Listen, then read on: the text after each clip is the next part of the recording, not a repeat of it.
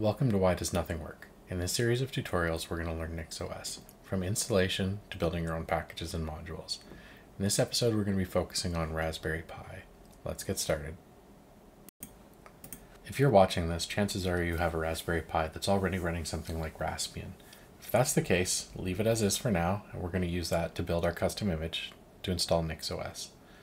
So first, log into your Raspberry Pi, and we're going to sudo apt install nix-bin. This is going to install the Nix package manager, which you can run on Debian. And then we're going to want to download a Nix flake and a configuration file.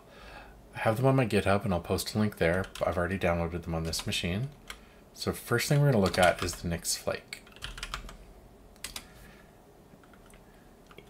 What this does is this tells the Nix command that we want to build an SD card image for this architecture, Raspberry Pi, our ARM64, and that we're going to be using a file called extraconfig.nix. We're also defining a default user, admin, password admin123. For this, don't worry about putting the password in the config file. This is only going to exist on the first boot until we log into the Raspberry Pi and actually configure it. But one thing with the Raspberry Pi images for NixOS is they're kind of finicky to set up. They kind of assume you're going to have a serial console hooked up, and SSH is disabled by default. So we're just going to set up our extra config so that we have OpenSSH enabled, the firewall's disabled, and it does seem we have to specify the OpenSSH package. The image generation doesn't pull it automatically, so you'll want that there as well. Ready?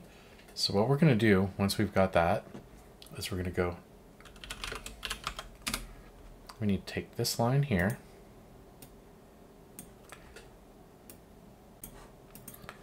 now as root, so sudo nix build, and then it's going to tell us that we need to add this command. And it's going to tell us to do that again, but instead of putting nix command at the end, we're just going to write flakes. Let me make this wider. Then we're going to put the dot pound that .sd card. Ready? And then we hit enter. It's going to start downloading and building our custom SD card image. On a Raspberry Pi 4, this will take about 10 minutes, depending on your internet speed. It's not that bad. And there we go. Through the magic of editing, we're already done. And this will create a symlink to the actual result file. It's right there. So what we're going to want to do is transfer that to your workstation or whatever you're using and write that to the SD card. You can actually use the tool that the Raspberry Pi imager comes with, or I like to use Balena Etcher because it's very simple. So we'll just fire up Balena Etcher.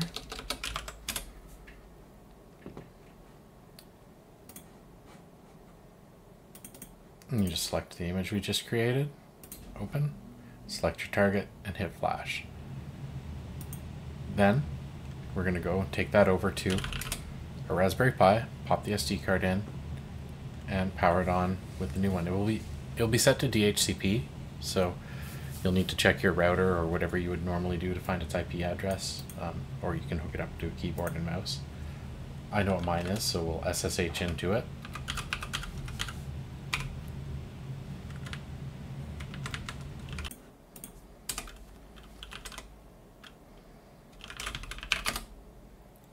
There we go, we're logged into our new system. So the first thing we're going to need to do is switch to root. And we're going to do a nix channel -- update. Next thing we need to do is NixOS generate config. It's going to auto detect all the hardware and do everything that we need to make our system boot. Now before we do a rebuild, we have to edit our configuration. There's a lot in here. Let's just look for the SSH line, uncomment that.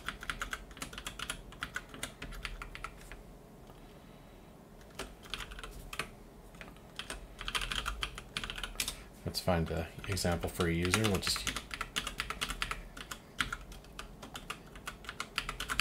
We'll just use that to add our admin user back in. We don't need to set the password this time, but if the user's not there, NixOS will remove the user when you do a rebuild. So make sure you set your user there.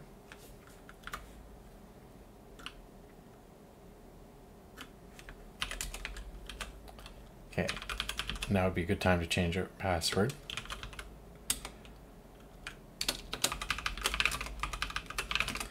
Set it to whatever you like. Now let's do a NixOS rebuild switch.